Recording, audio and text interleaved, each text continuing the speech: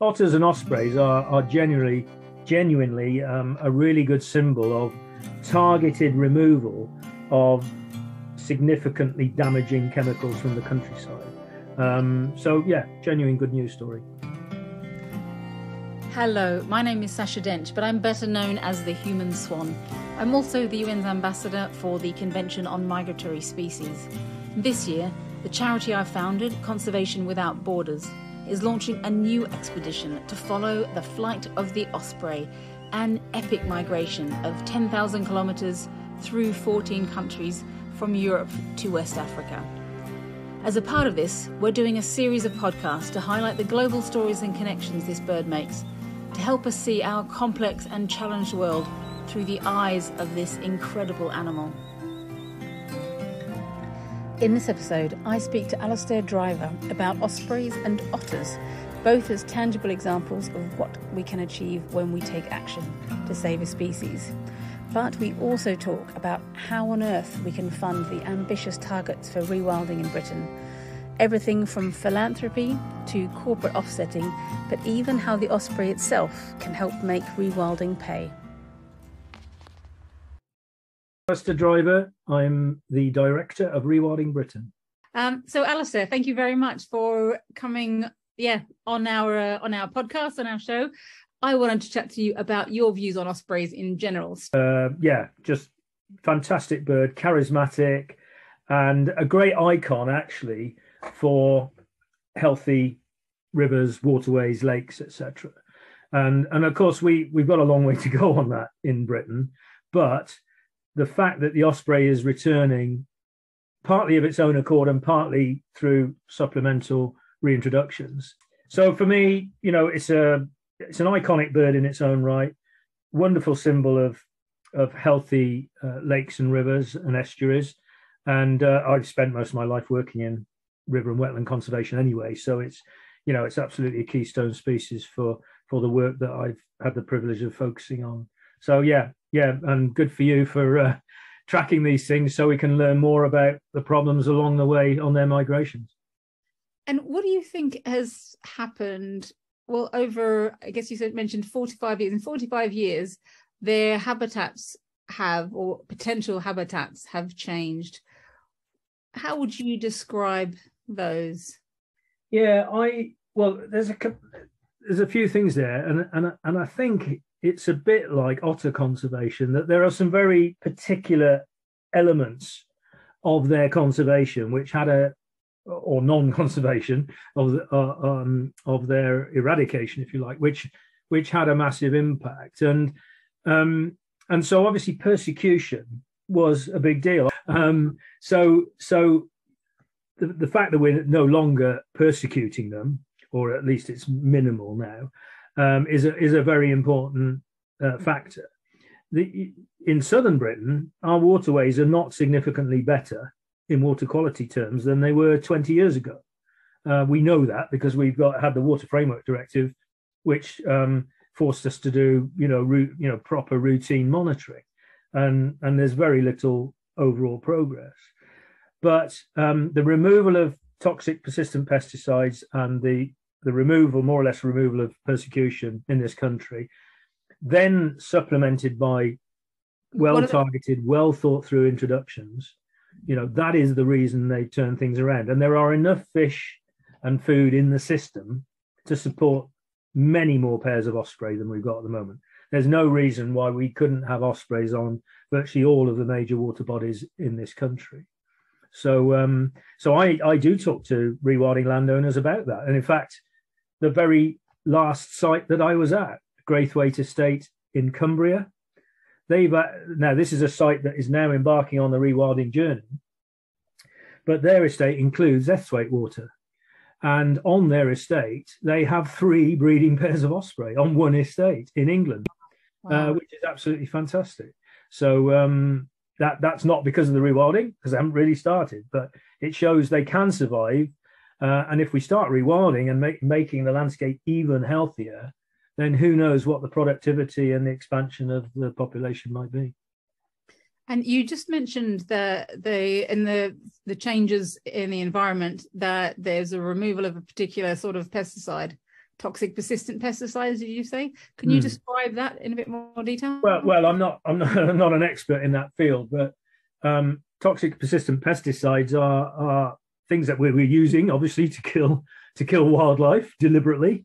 Right. Pests, things we call pests, and the persistent bit is what's important, because they do not break down easily in soil and water, and so they get taken up by species in the food chain. And in the case of water, it's fish that take them up and store them in their organs, and then the birds of prey will then predate on those fish, and then they get this buildup of these pesticides transferred into their systems. And initially, certainly in the case of otters, for example, that rendered otters infertile, and then in more extreme levels of pesticide poisoning, it literally killed them. And that's the main reason why we lost otters from the vast majority of England. So otters and ospreys are genuinely a really good symbol of targeted removal of significantly damaging chemicals from the countryside. So yeah, genuine good news story. Great. And that would have been used as general pesticides for crops and things, as opposed to particular baits targeting predators, which is what we've been speaking to people about in Spain, for example.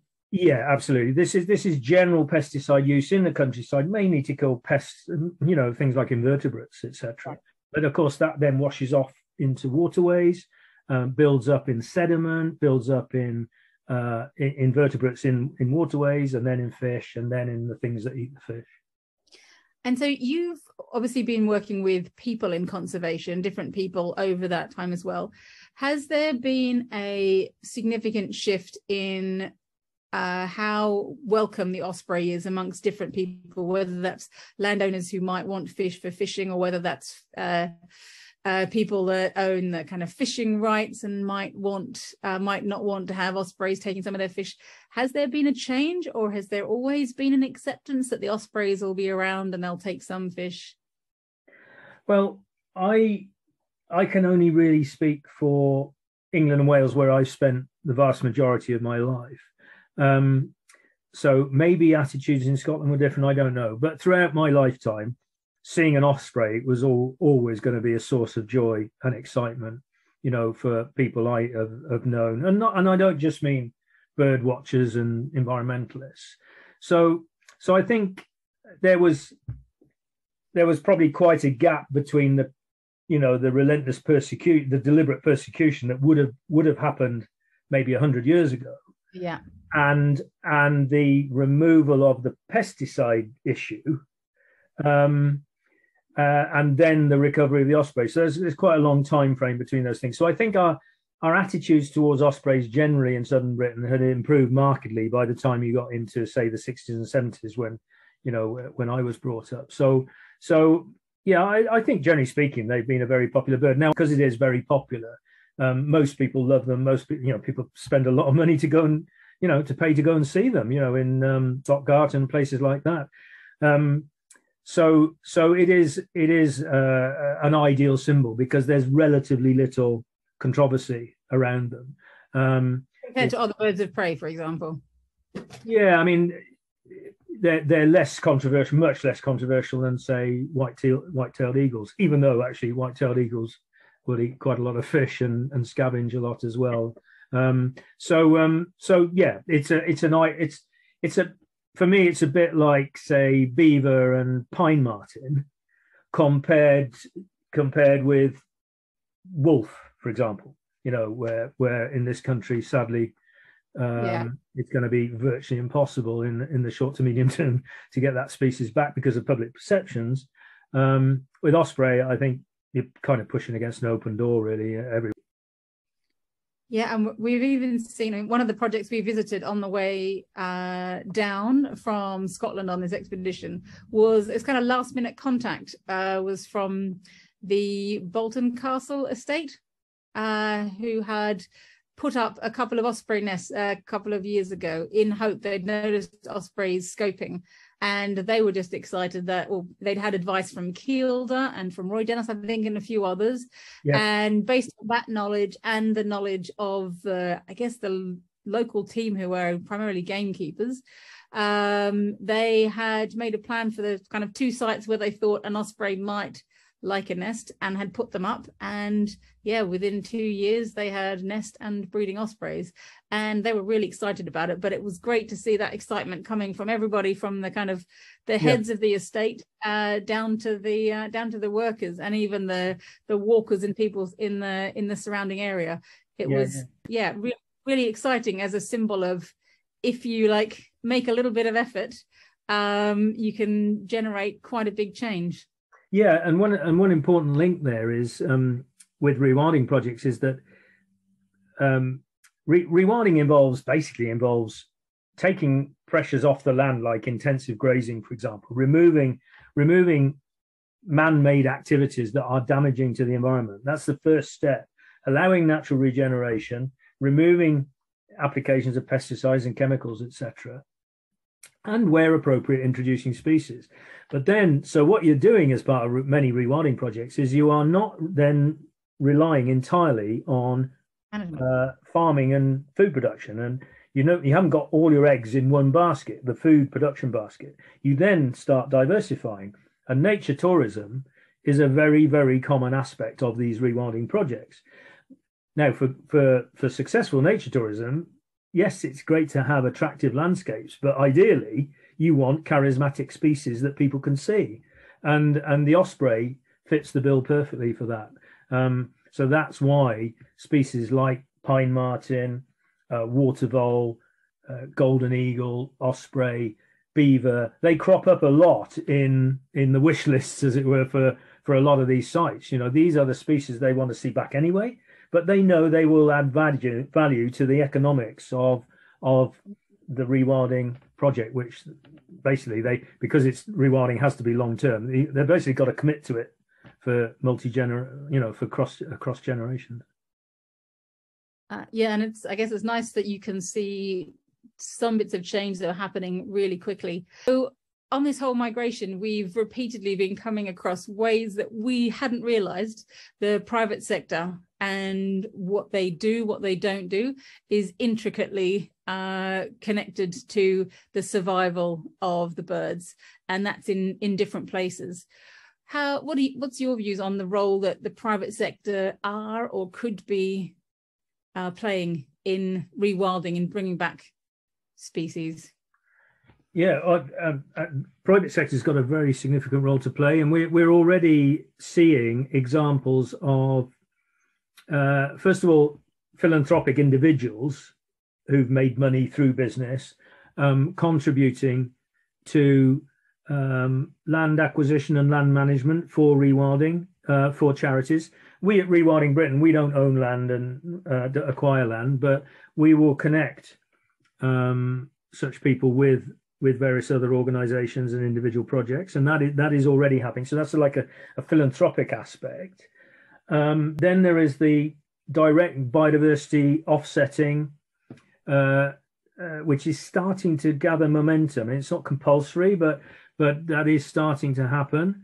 And there is scope there for individual businesses to offset the impacts of their business through engaging in rewilding projects. And sometimes that might involve the reintroduction of species. Remember, species reintroduction is just one of many interventions to enable rewilding to happen.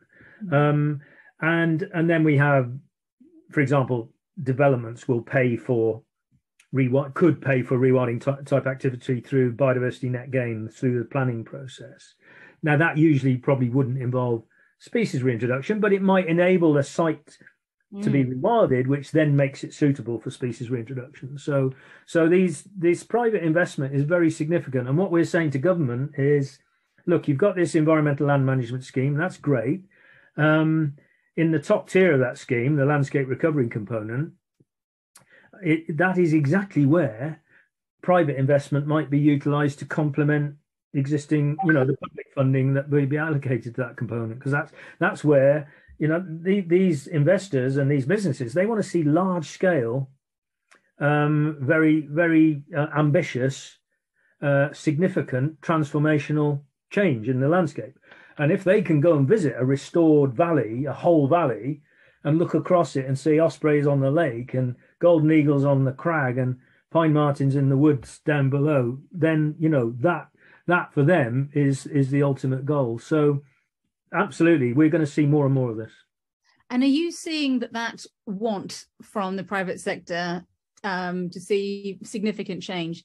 Does that come in areas, well, only in areas where they already have an impact? So on landscapes where they know that their business has a negative effect, they want to be making up for that, or is it bigger than that? Is it more simply that they'd actually like to be making a positive change on the environment and want to see it happen on a landscape? Yeah, I think certainly with the sort of business offsetting, I think generally speaking, it wouldn't necessarily be on land where they are, because they'd realise that they like to get more bang for their buck further afield where there's more space, for example. Because a lot of these businesses might be based in cities, for example, and it's difficult to find the space to do significant landscape scale change for nature.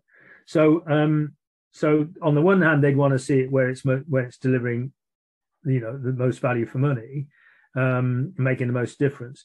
On the other hand, some of them will want to be able to visit those sites, and they want their staff to go and take part in some volunteering activity, planting a few trees or doing some monitoring of reintroduced ospreys or something like that.